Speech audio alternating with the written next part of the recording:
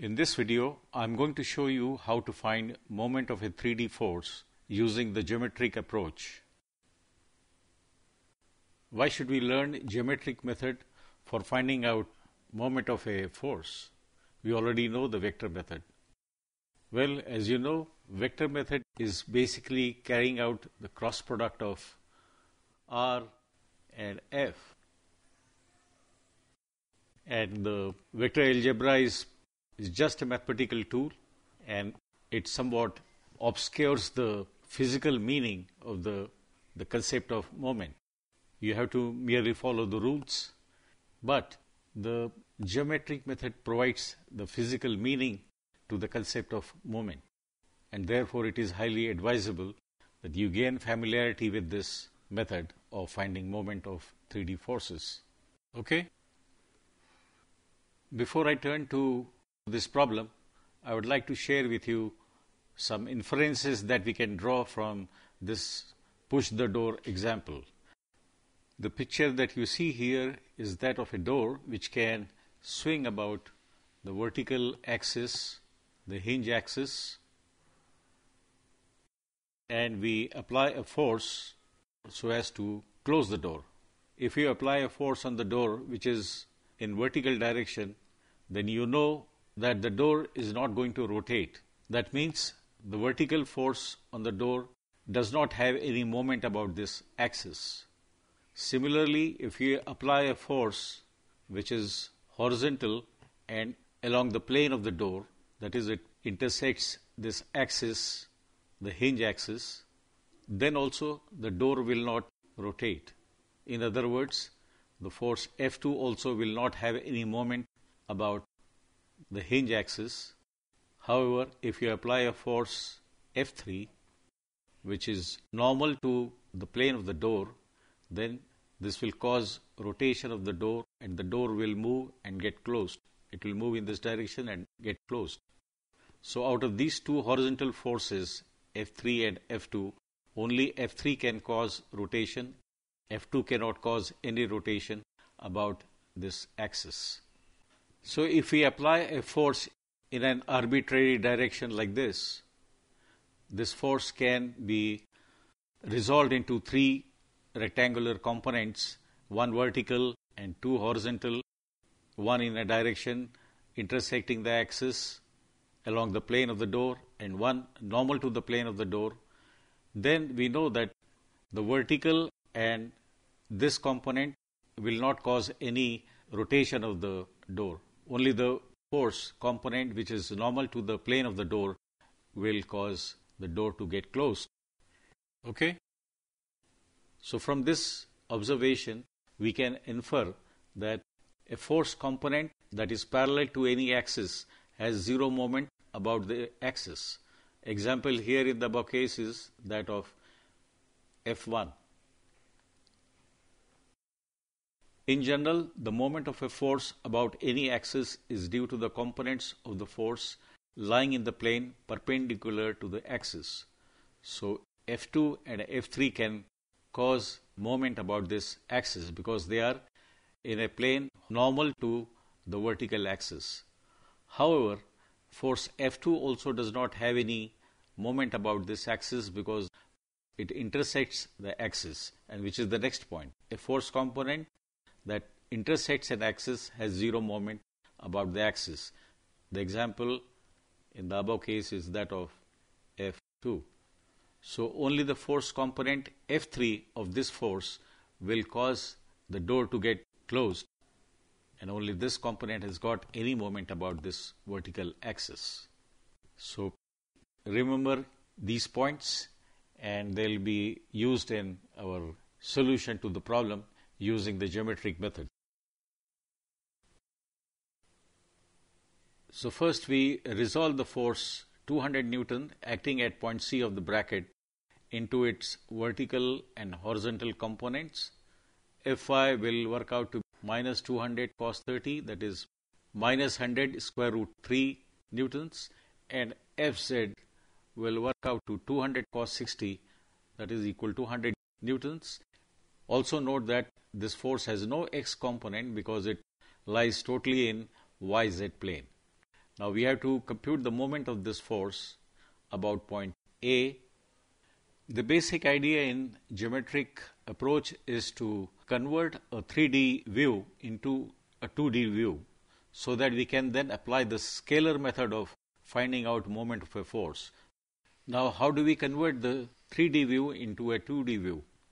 We look at the object along the x-axis in this direction, and what we see is a 2D view, which is same as a side view of this object. And then we calculate the moment of the components of the force about point A using the scalar method. Next, we look at this object from top along the y-axis and repeat the exercise of finding the moment of the force components. And finally, we look at the object along the z-axis, and again we get a 2D view and we compute the moment of the force components about this point. And when we get the moment about the 3 axes, we combine them to get the total moment about this point. So let us see how we go about doing this. This is the 2D view or a side view that we get when we look at the object in this direction. The lower part of the bracket appears like this. The top horizontal section of the bracket appears as a thin strip. The x-axis appears like a dot, and the point B is at the back. Now we can easily compute the moments of these two components of the force about point A. Essentially, we are computing the moment about an axis which is perpendicular to this plane of this figure, that is the screen of this computer, going through point A. In this figure, that axis would be x prime, parallel to the x-axis, but going through point A.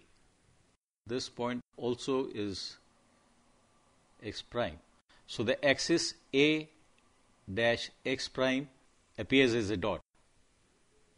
And now you can realize that the force component Fy intersects this axis Ax prime and therefore will cause no moment about this axis. The component Fz would have anti-clockwise moment, and the moment arm would be 75 mm or 0.075 meters. So the magnitude of Fz 100 times 0.075 would give 7.5 Newton meter, and that is positive. That means it is in counterclockwise direction, right?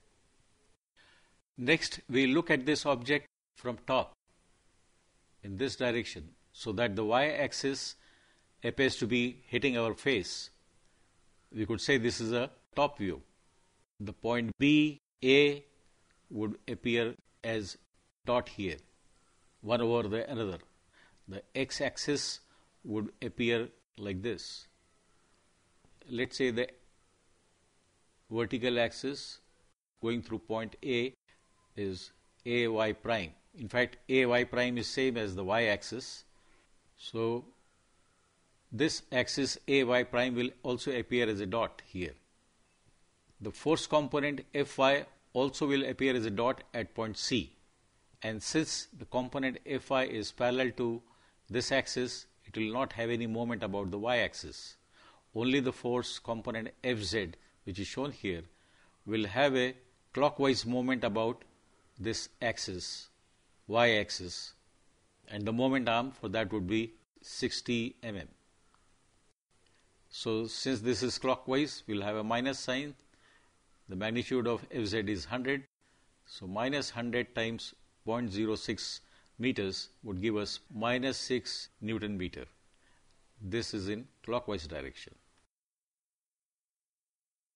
Next, we will look at this object along the z-axis in this direction so that we get a frontal view, a 2D view, which will appear like this. This part of the bracket will appear as a strip, and even the top part will appear as a horizontal strip. the component Fz will appear just like a dot. We are interested in taking moment about the z prime axis, which is going through point A, and a z prime axis will appear as a dot. So only the component Fi will have a moment about this, and Fz being parallel to this axis will have zero moment. And the moment arm for this component would be 60 mm, and that will be in clockwise direction. So the moment about this axis A z prime, which is this axis here, would be equal to minus 100 root 3. This is the magnitude of Fy, and the moment arm is 0.06 meter. Therefore, it will be minus 6 square root 3 Newton meter in clockwise direction. And now we can combine all these three moments, which are along the three rectangular axes, and we get the total moment m about point A will be equal to 7.5 I minus 6 J minus 10.39 K Newton meter. And that is the answer. This is the answer.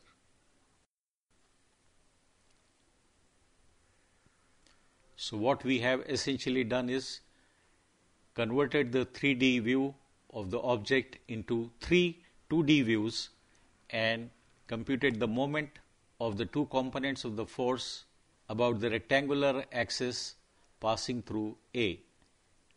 And having found those moments, ma x prime, ma y prime, and ma z prime, we have combined them together to get the total moment ma. So we had to draw three sketches to arrive at this result. I have also provided a solution using the vector method, in which we can simply do cross product of a position vector from A to C with the force vector F, and RAC is this vector and the force is this vector. I'm not getting into details, and I'm sure you are familiar with the cross product of two vectors by now, and cross product of these two vectors gives the same result as that we found here. So this is just for verification, and you can realize that this procedure is purely mathematical in nature and does not provide any physical meaning of the concept of moment. Therefore, it is advisable to practice few problems using the geometric approach and gain familiarity with this method. So I hope you will find this very useful, and in case you liked the video, please click on like and subscribe to the channel. And in case you have any questions to ask, please leave them in the comment section below, and I'll be too pleased to answer them. Thanks for watching, and see you next time.